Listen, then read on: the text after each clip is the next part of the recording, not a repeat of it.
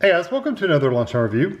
Today I'm going to try this new Latin-inspired del Corazón flavors. This one is the chicken adobo rice. It's flavor-packed white rice blended with white chicken, onions, peppers, and adobo seasoning. It looks pretty good. It's a 1 pound, 16 ounces, 454 gram meal. It says it's an entree, so I'm guessing this is for more than one person. This is frozen. We bought it at Meijer for $4.59, which isn't bad.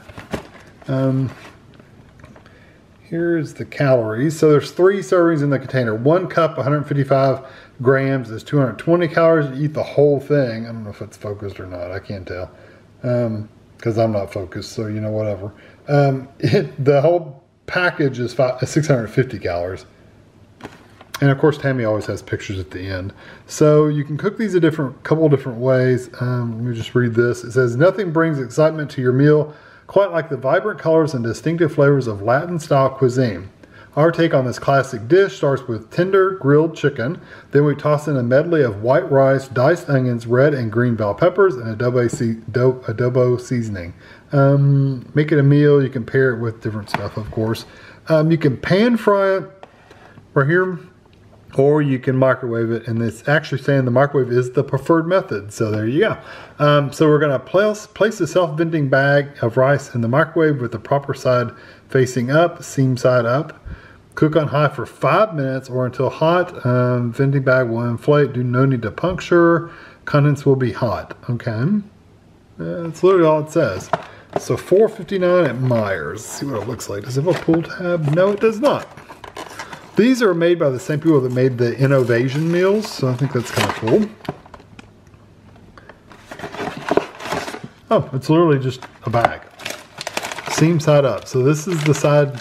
This is the side you want up. I may put this on a plate or something just in case pops or something like that. But I'm going to get it in the microwave for 5 minutes and I'll be back.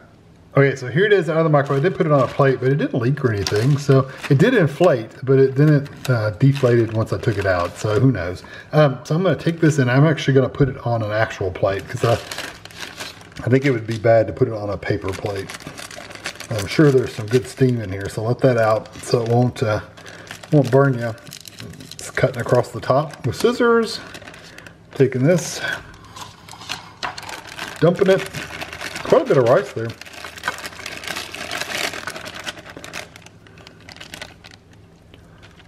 Yep, fell over.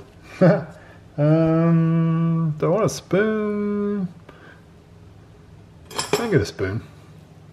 I had a spoon close by, I didn't have a fork. Okay, I do see plenty of rice, plenty of peppers. I do see a few onions. Don't see a ton of chicken. It's very small pieces. Like, well, that's a piece of chicken right there. There's a little piece. It looks like a seasoned rotisserie chicken almost. So there is chicken in there for sure. And I like it that the rice is good and broken up. It's not all clumpy and stuck together. Sorry, I'm hitting the plate. So I'm going to let this cool off for just a minute. Rice cools off pretty quick anyway. But I'm going to take this over to the plate and we'll give it a try. I looked up just the adobo seasoning. It is like garlic powder, onion powder, and paprika is what it says. It also has some like yeast extract and something to keep it from clumping and some other stuff. Salt, sugar, things like that. And it says spices, whatever spices is. So I've got a bite. I've got chicken. I got the peppers. There's some onions in there. Of course, there's rice. So here we go.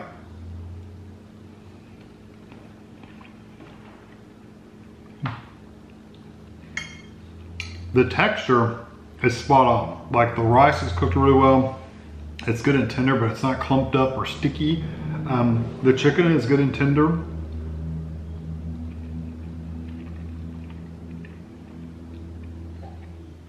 The peppers actually add a little bit of a sweetness, which is not like sweet like sugary, but sweet like in a sweet peppers kind of flavor.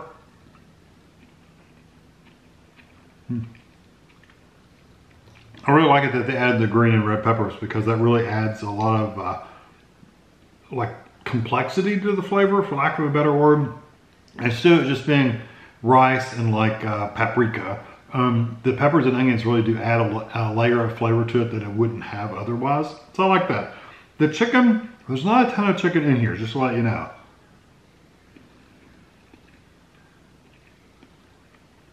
Like I just now got a piece of chicken.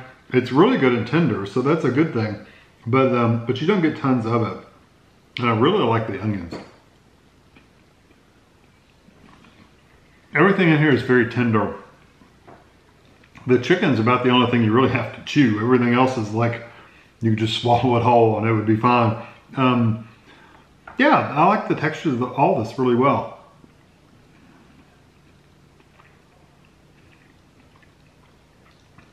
I think 2 people could easily eat this by itself.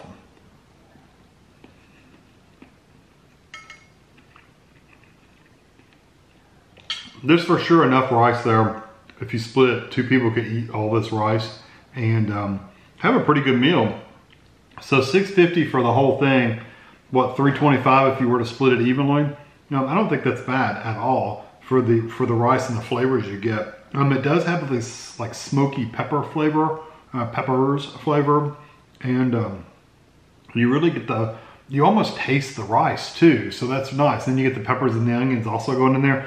The chicken I don't taste, but it does add some texture difference in there, which is nice. It has it's all just rice and the little bit of a slight crunch from the vegetables.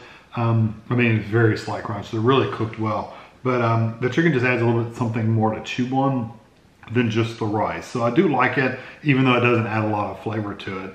A little bit of heat in the back of your throat, not bad at all. I think if you absolutely could not handle any spice at all, of course you wouldn't want to eat this. But if you can handle even the slightest hint of spice, I think you'd be okay with this. I mean, I don't know your level of tolerance for spice, but it's very, very light in the back of my throat. So it's not strong at all. It's not like it's burning my whole mouth or my tongue's on fire or anything. It's just a very, very light tingle in the back of my throat. Some people probably wouldn't get it at all. And some people might be really strong. It just depends on your taste buds, right? I could see putting this under like making this rice and then having like a baked chicken and putting it on top and we're chopping it up and having a lot more chicken in there than what you get with it. That would be really good. Or you could also put this in. This would be really nice if you wanted to make your own burritos at home. Like you wanted to roll your own burritos with tortillas and you want rice and get some beans and some, I don't know, some ground beef or chicken or whatever, and you can put it in a burrito. I think that would be an awesome burrito because it would be a lot of filler and you would get a lot of burritos out of this too. So I think this is really good. Even goes as a side dish for tacos if you wanted to. 2 people could definitely eat all of this. 3 if you had other stuff. So like if you were having tacos or burritos or something else, chicken on top or something like that, then you could spread it out to 3 people, but 3 people would be pushing it.